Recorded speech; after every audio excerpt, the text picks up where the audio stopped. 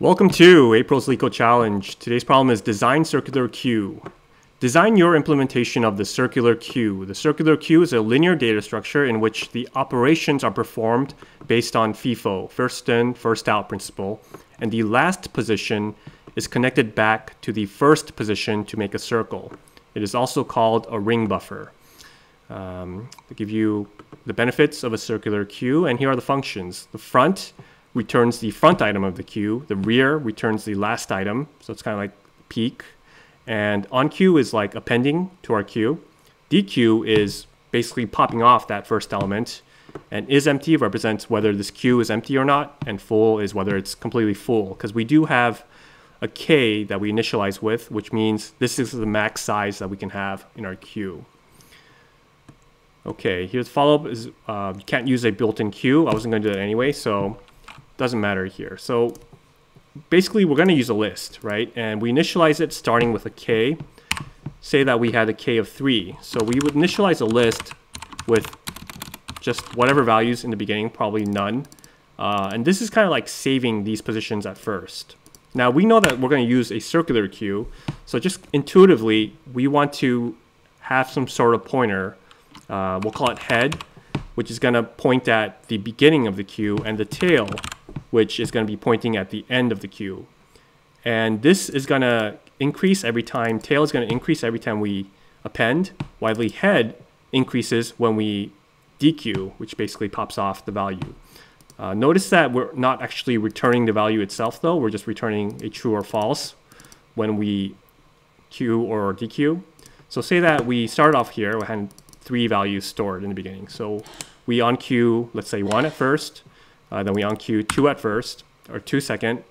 And each time we append something, basically this tail is going to represent where we can add to. So at first the tail points to the very beginning, then it's going to move ahead. And say that we like popped off the dequeue. So now this head point should be popped off here, and this head pointer points to this point here. Now, since this is circular, say that we added 3, and now tail moves ahead. Now we're at the very end, right? But notice that we still have space in the beginning since we popped off by dequeuing.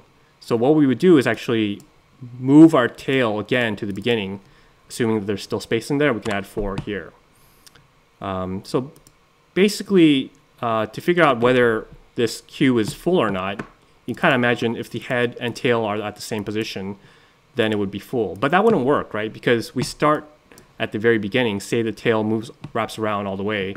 How do we know like when it wraps around? So in order to kind of go around that, instead of keeping track ahead, like figuring out whether it's full by that, what we can do is keep track of the size of our array, how many we've added or how many we've popped off so far. And once this size is equal to the max that we can allow, the k, then we know that it's full.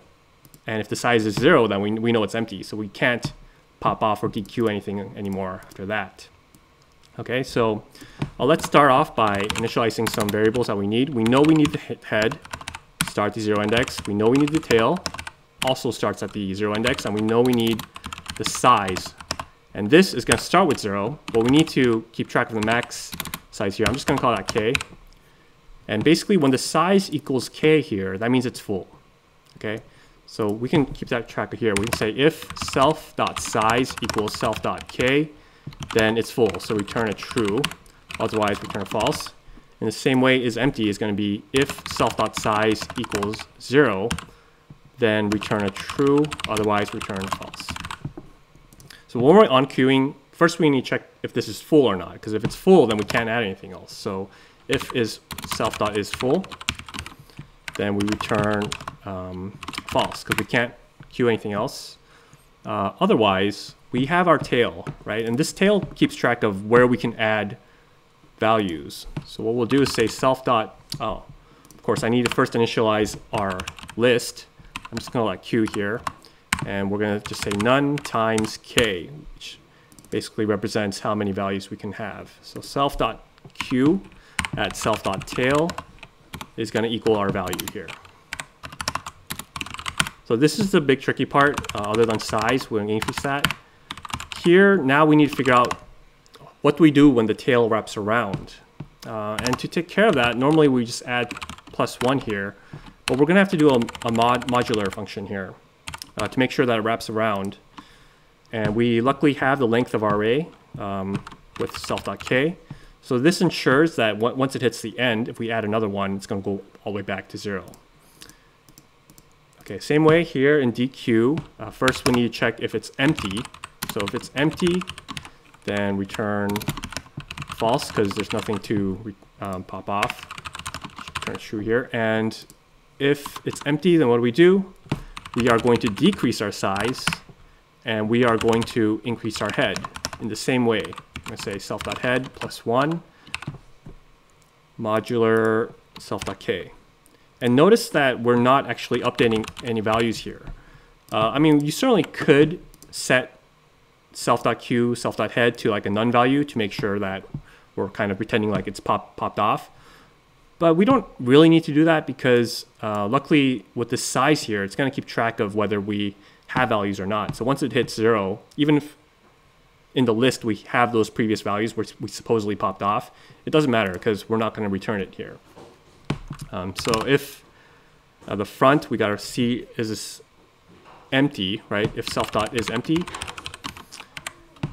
well then we can't return anything, so we return -1. Otherwise, we should return self.q.self.head, right? And same thing here. If self.dot is empty, we return -1. Otherwise, we return the self.q.self.tail. But one thing to note is we're actually going to have to -1 here because tail actually keeps track of the index number that we're going to add to next. So we would actually have to look at the previous one to get the very last value we have in our queue. So let's see if this works. And it looks like that's working, so let's go and submit it. No. Okay, let's see. True, true, true, false.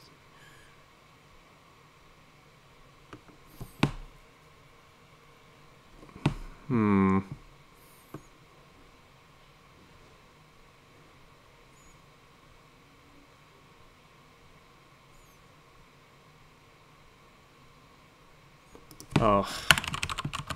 Yep, gotta return true here when I DQ, otherwise I won't know what I'm doing. So let's go ahead and try it again.